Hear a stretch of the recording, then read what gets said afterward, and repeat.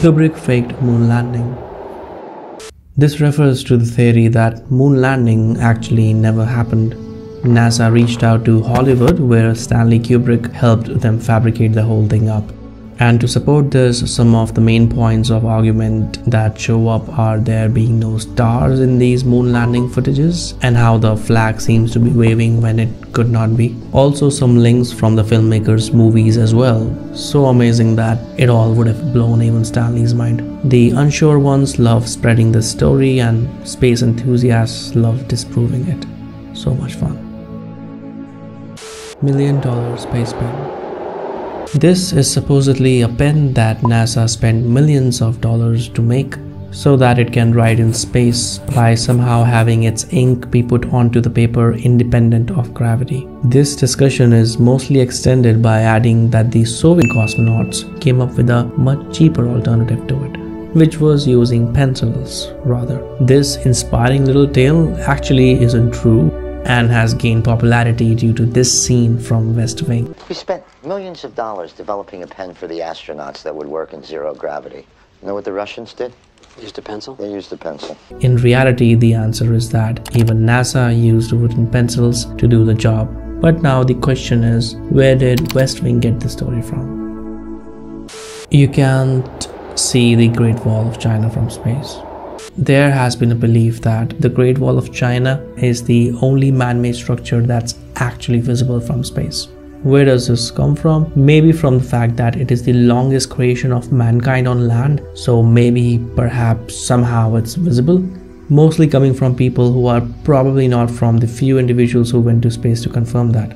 Since I can see this T added to the entry by the author of The Iceberg, I'll just add that this is actually not true and that somebody probably started that rumor, largely underestimating the size of the blue marble. The face on Mars.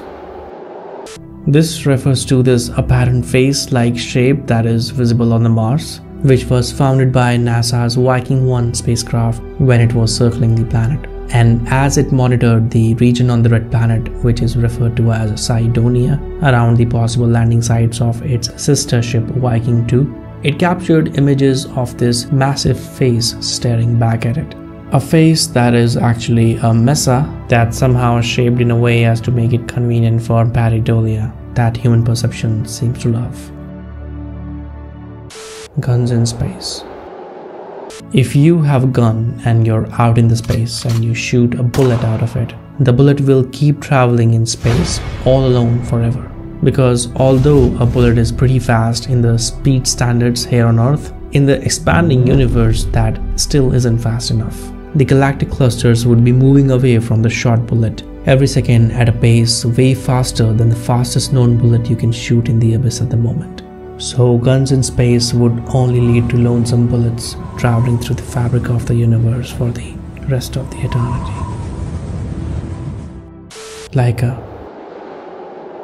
Laika was a stray dog from Moscow who in 1957 was chosen by the Soviet scientists to be the first animal to make an orbital space flight around the Earth in order to test the effects of zero gravity on living organisms and to aid their pace in the space race. And so an almost 3-year-old mongrel dog was strapped into Sputnik 2 with a harness and implanted sensors to detect and measure the changes in stats like pulse, breathing, heart rate, etc.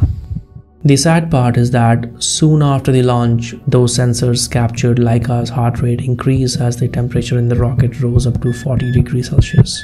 And within about 6 hours, Laika's heart stopped.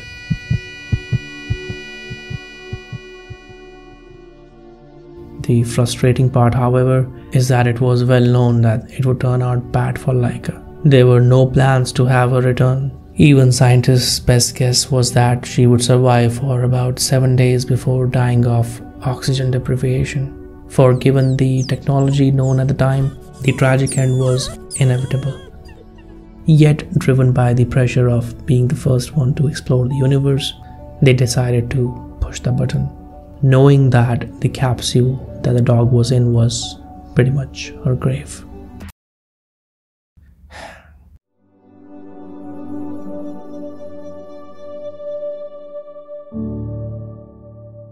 Rest in peace, love.